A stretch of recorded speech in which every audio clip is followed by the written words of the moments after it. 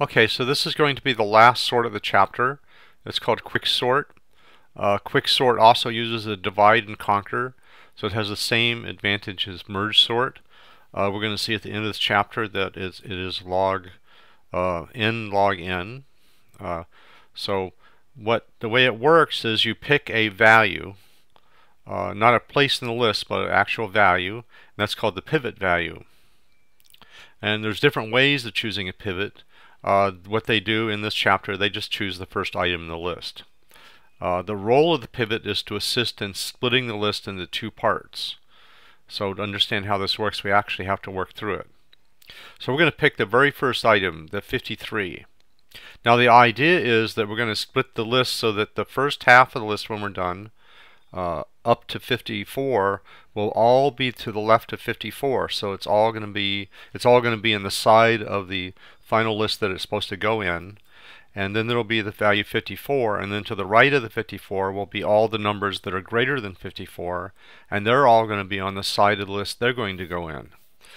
So the way we do this is we pick 54, and we use a index to start on the left side and an index to point to the right side. So we're pointing to the two ends of the remaining list. And we're going to start moving the left mark in this direction and the right mark in this direction as follows. So what we want to see is we want to see what is out of order. So everything in the left mark that we want, everything in this left of the list we want to be less than 55. And everything to the right mark we want to be greater than 55. So what we do, we look at 26, we see that's less than 54, so that's okay, so we move the left mark.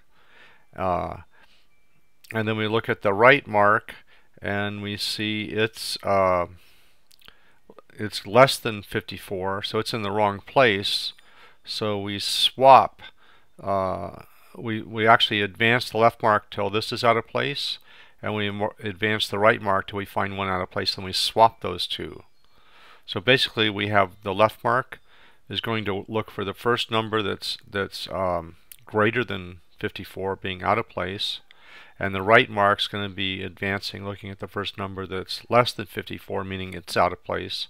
So we're going to be pointing to two things that are out of place, and so we swap the two as we do here, and then we continue looking and we find the next two that are out of place and we swap them.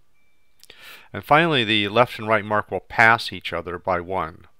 And once they've done that, the left mark will be pointing to the first item in the new left list, and the right mark the first item in the new right list. And so now we know that we can put 54 in place. So we exchange the 54 for the 31. So the 31 is the list on the left, so we can move it to anywhere in the list on the left. It's still going to be less than 54, so we just exchange the 54 for 31.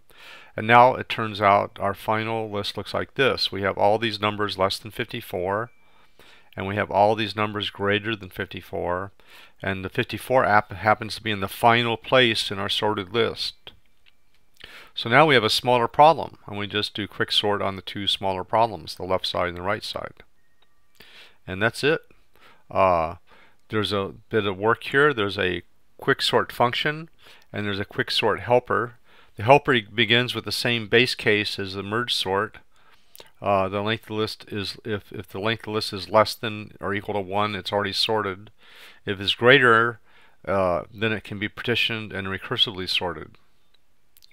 So this is, we haven't done this in recursion, but many times in recursion you have a main method that then calls a helper method to actually do the recursion.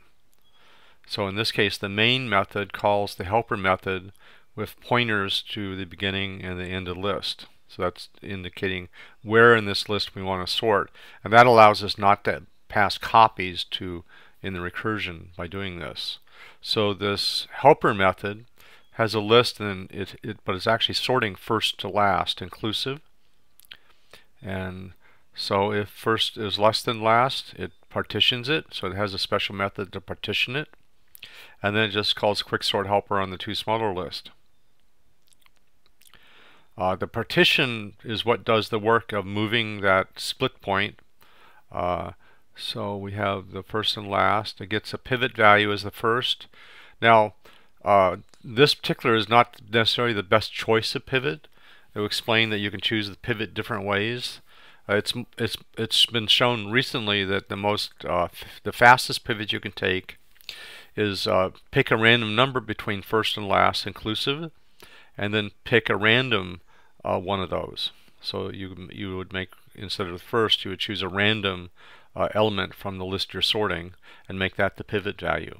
If you do that, you're guaranteed n log n always. So this is the work we have to do. So while we're not done, it's going to advance the left mark until it finds something out of place. And it's going to, so that's the first loop. The second loop is going to move the right mark until it finds one out of place. And it ends early if it finds that they've crossed each other. So that's what this is testing for once these two loops are done. And then otherwise it swaps the left and right marked values, and then it goes back and while not done. When it's all done, it swaps the first value that just crossed with the original pivot. So that's what this code does. And then it finally returns the right mark, which is going to be where it split the list. And so we'll see it work here. So initialize it and run it.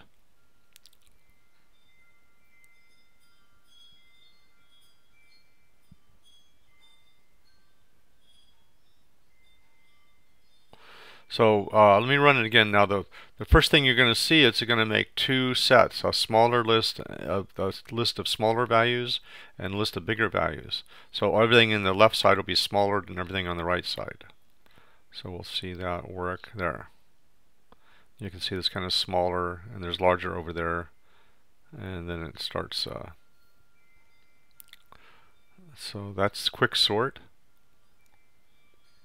And they talk about another way of getting a pivot is you take the median of 3, consider the first, the middle, and the last element of the list.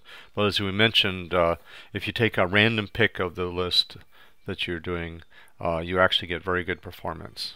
And that's a more modern way of doing quick sort.